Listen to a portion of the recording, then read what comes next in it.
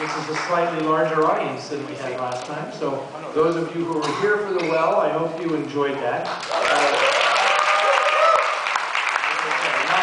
Not really film noir, but a film that I think is very deserving of resurrection. And just to, if there are any bloggers in the house, please do not blog what I'm about to say.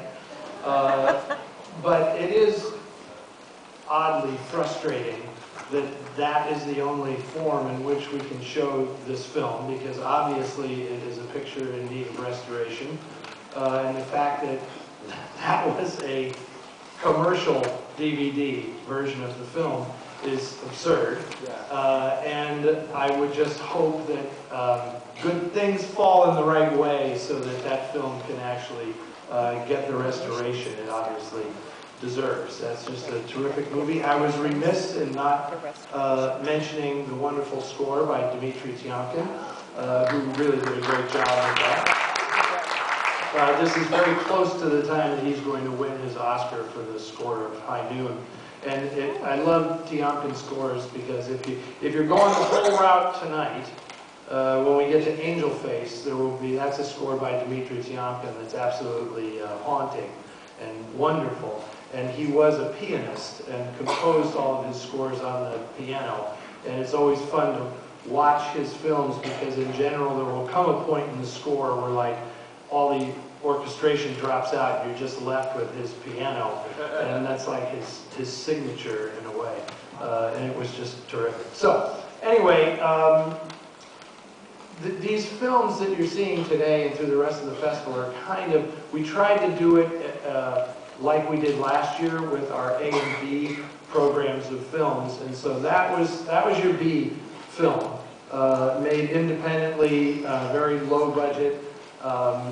It was not intended to be a B film, but for our purposes it is, because you are about to see the A film of the afternoon.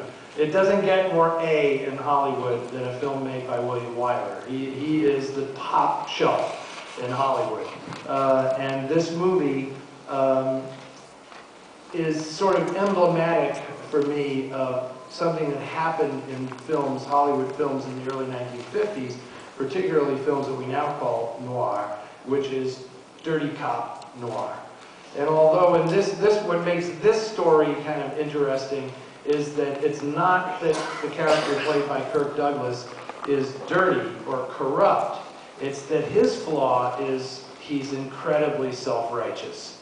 And this was something that was in the air in the early 1950s when people in authority really exerted that authority in a way that was trampling the rights of other people. And so that was clearly something on William Wyler's mind because he had been one of the primary participants in Hollywood Fights Back, countering the effects of the House Un-American Activities Committee and the communist witch hunt that was going on. So you'll see there's a little bit of that in this story, talking about people abusing their power.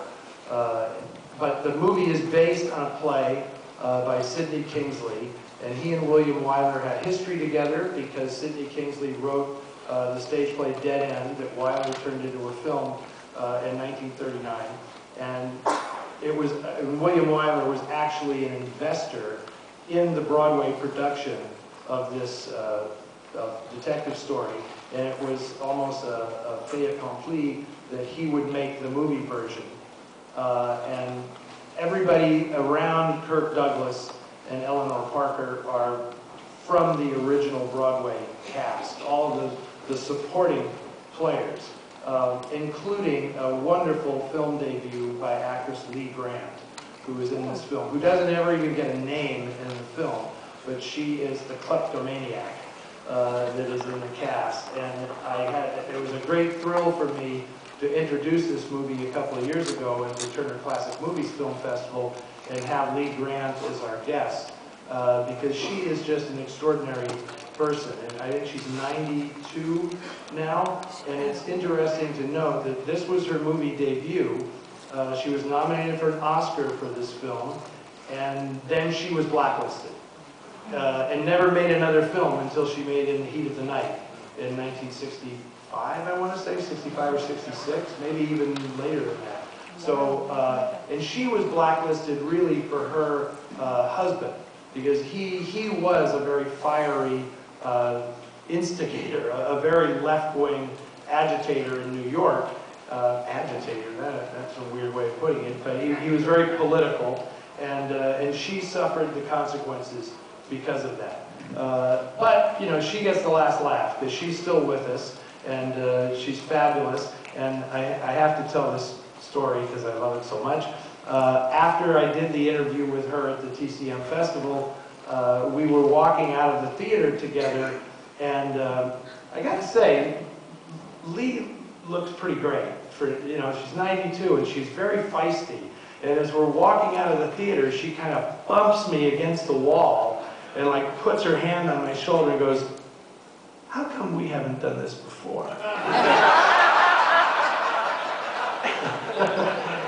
And then we walk out in the lobby, and it just so happened that Ben Mankiewicz was coming down the stairs, and Ben and I had been discussing how much we admired Lee Grant and how wonderful she was as an interview.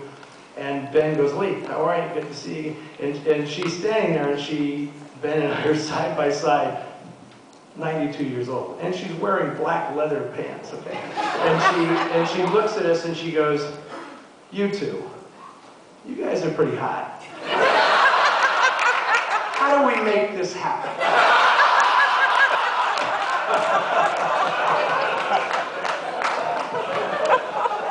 Lee Grant, ladies and gentlemen.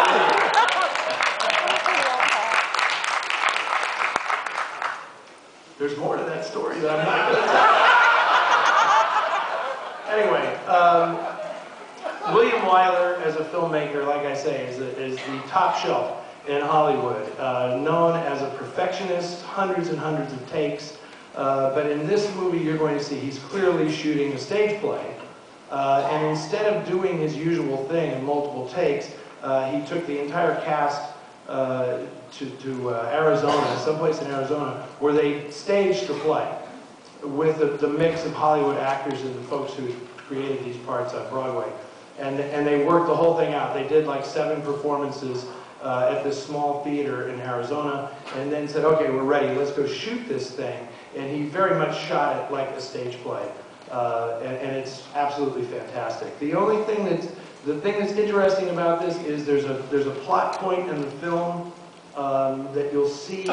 They're dancing around the idea of abortion, which plays a very significant role in the plot. And there's a lot of allusions and things, but the fact that this got done at all is a testament to William Wyler's power in Hollywood as, you know, the A-list director, that he was able to make this and not really make significant changes to the plot. So I know you're going to enjoy this. It is, and I thank our friends at Paramount Pictures for what you're going to see as a DCP. It will not have emulsion scratches running through the film, thank God. This is a digital scan from the original negative. So this film, Paramount no longer prints film. They only do things digitally. But I'm glad that they're doing these things from the original negative, so the picture quality is really exceptional. And I know you guys it's a long day today, but I am really thrilled to present William Wyler's Detective Story. Thank you.